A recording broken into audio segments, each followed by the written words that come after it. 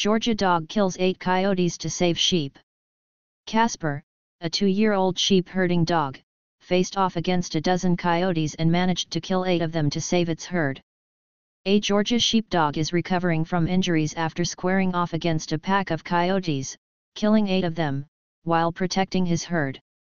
Casper, a sheepdog who works on John Werwiller's Georgia farm, fought off the more than half a dozen coyotes in a fight that lasted over half an hour, WAGA-TV reported.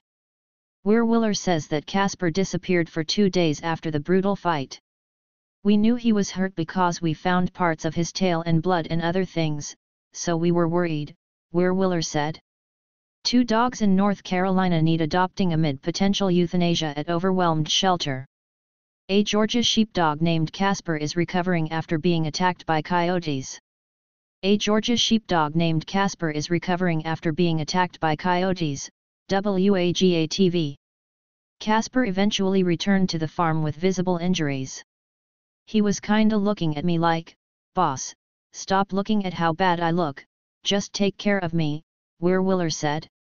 Reckless driver in Texas Walmart parking lot that struck 2 cars turns out to be dog. Casper the sheepdog killed 8 coyotes while trying to protect his herd. Casper the sheepdog killed 8 coyotes while trying to protect his herd, WAGA-TV. Werwiller said it looked like a coyote grabbed his skin and peeled it right off.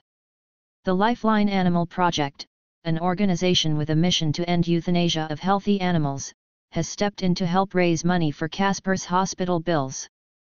Casper's owner John Werwiller, WAGA-TV. The group launched a GoFundMe to cover the $15,000 hospital bill and has already exceeded its goal and will use remaining funds to help save future animal lives. Andrew Mark Miller is a writer at Fox News. Find him on Twitter at AndyMarkMiller and email tips to andrewmark.miller@fox.com.